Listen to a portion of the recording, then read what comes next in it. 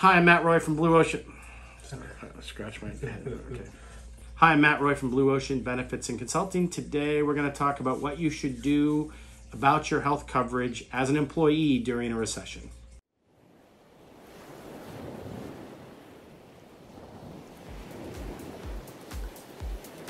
Okay, so we've had 1 quarter of negative growth. If we have one more quarter, which it might happen, then we'll be technically in a recession. However, that's a weird recession this year in that there are still sort of open jobs available. Normally recessions, you start to see a recession come with some layoffs, big layoffs from big companies start to lay people off, and the next one, and then the next one, and the next one, and that's usually what drives us into recession. But this is a little different of a recession, obviously with COVID and inflation, but it still might be a recession, and it might, who knows, it could turn into a worse one because of that. So it's sort of uncharted territory.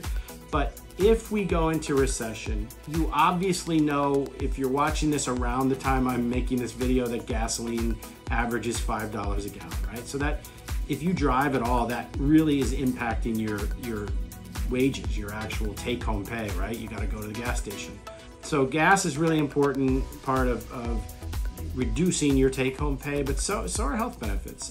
A lot of us pay a lot of money for health benefits. So it's a really short video today. It's really just about if your open enrollment is soon, and it's June, so that even includes an open enrollment for January. They're going to ask you in November, December to start making your healthcare plans choices. Get thinking out of the box in terms of what plan is right for your family, okay? And I will tell you what I've been doing for 15, 20 years, maybe 20 years, is an HSA plan, a high deductible health plan.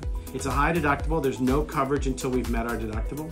But the premium I've saved over the years, both as a business owner and when I was an employee, is way more than the money I've spent on those deductibles.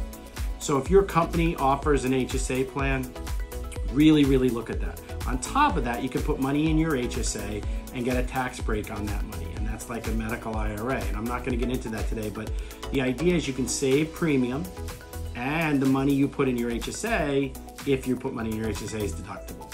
Now, if you don't use it, you can roll it over and save it for a rainy day, save it for retirement. So if the recession doesn't affect you, then maybe you come out of it with some money and a health plan. Now, obviously, if you're going to have some medical issues this year, then maybe you want to think that differently. But my number one short piece of advice today is, on open enrollment, take a very hard look at that lowest plan, especially if it's an HSA, and consider whether you yourself would actually come out ahead with that. The reason, and the best way to do that is, most plans have a copay for a doctor's visit, they have a copay for prescriptions, and then in the hospital you have some sort of deductible, or at least a copay, but sometimes even a deductible.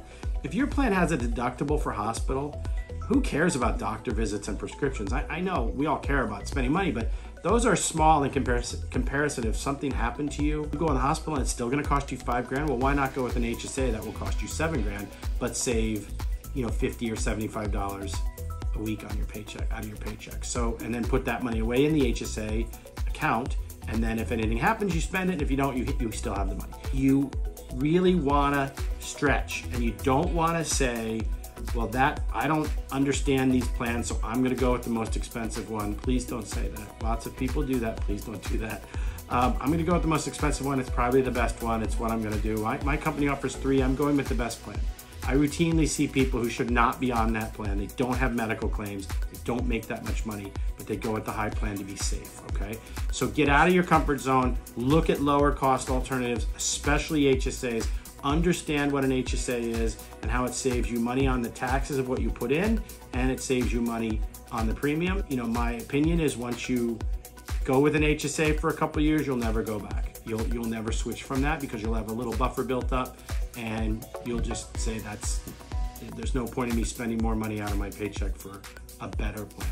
So I hope that was helpful. If you liked the video, make a comment below, hit like, subscribe. Thanks for watching. I'm Matt Roy at Blue Ocean Benefits and Consulting.